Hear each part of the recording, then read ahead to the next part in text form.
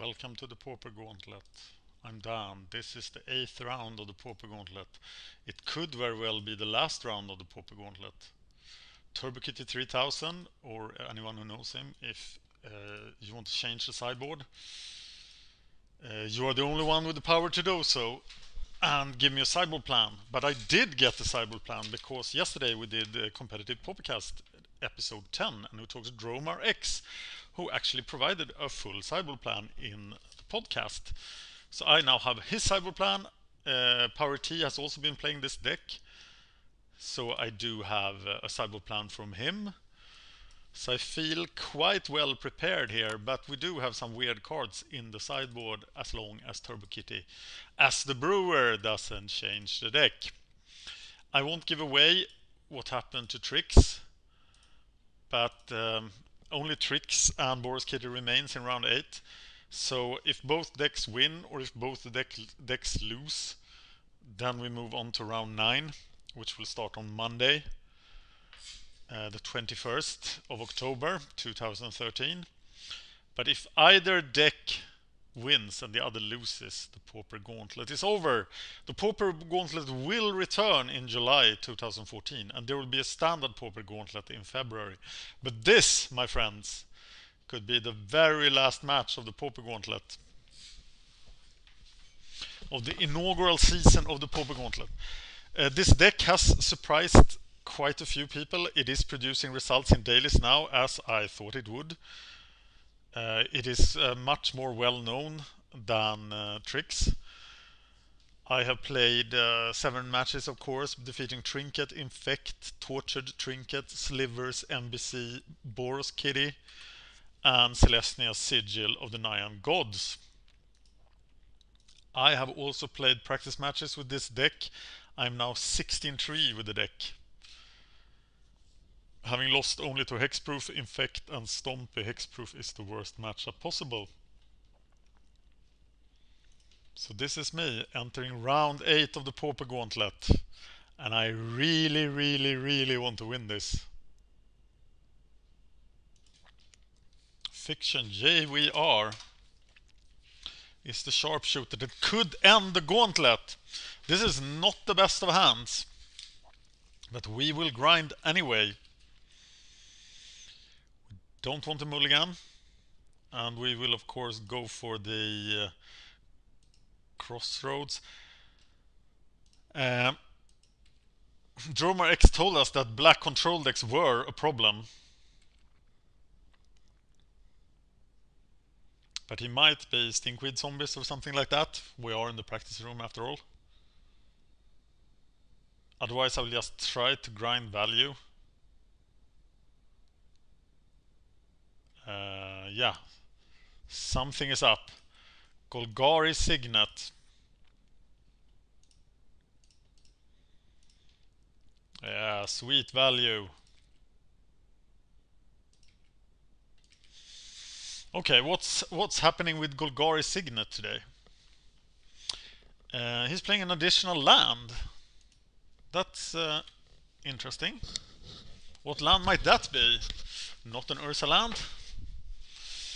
My confidence is growing. I have to discard something, and I think I will discard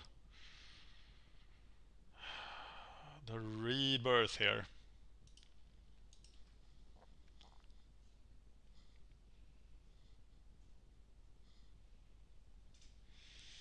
Oh.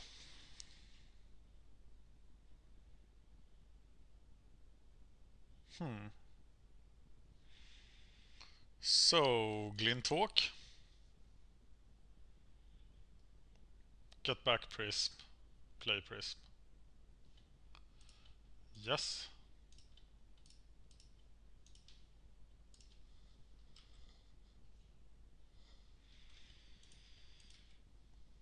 And now I'm missing that Rebirth a lot for the Gargoyle.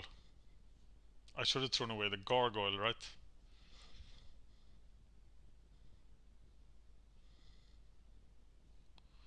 So next turn I'll probably play Drown in Filth. So he could actually survive this. Wow. That wasn't very good, was it?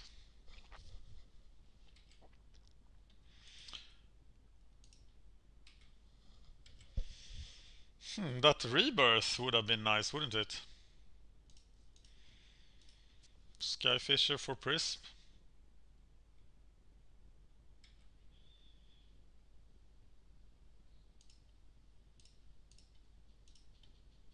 Play Prism.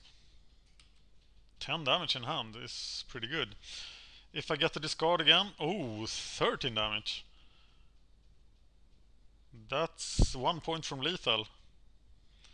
Crowsun Tusker recycled. Smells like a tortured... Power T has 3 relics in his sideboard against graveyard stuff, but I don't have anything against graveyard stuff. But I haven't seen a tortured existence yet. It definitely looks like tortured existence. Wow, I remember that guy. Put 3 cards from graveyard. Okay, so he can become a 6/6, which is entirely irrelevant here. So we just hit him hard then. And set up the win next turn. By playing Wellspring.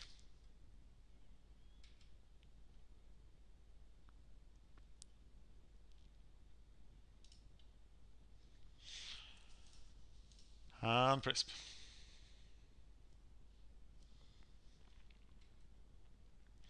3 cards from game on the bottom of the library. Well, doesn't seem very good, does it? Well, it's a 6/6 guy. That's gonna hurt. I'm happy he can only do it once per turn. He Ravens crimes me, and this time it is the Gargoyle.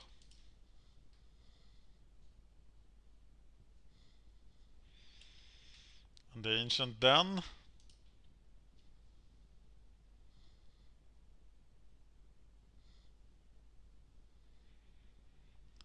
And one of the lightning bolts. This will hurt.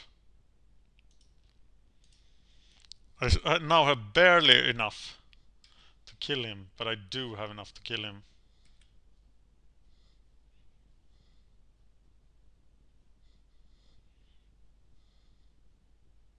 I don't need to do it end of turn though. Right?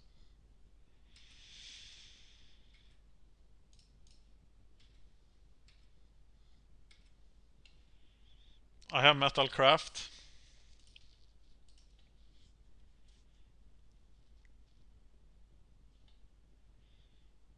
It feels like some random life game.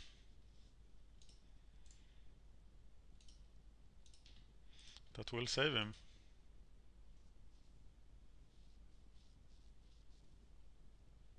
Okay, so we are doing stuff in the Well, one of the points of the Pauper Gauntlet was to make these matches relevant, that people could not do that to me. And so by the rules of the Pauper Gauntlet, BorosKitty advances to the next round. And that round will be... it will be a very special round. No, it will be a couple of rounds. We will play... I don't remember what I said now, but I think I'll play round 8 to 14. Or round 9 to 14. So we'll play 6 rounds. Until there is a winner, so there will probably be a winner. And round 9 begins on Monday the 21st. After the article has been published on Pure MTGO. Maybe even on Tuesday. Not sure. I'm playing a standard Pauper tournament there in the evening. It depends on when they publish. It will probably be on Monday. Thank you for watching.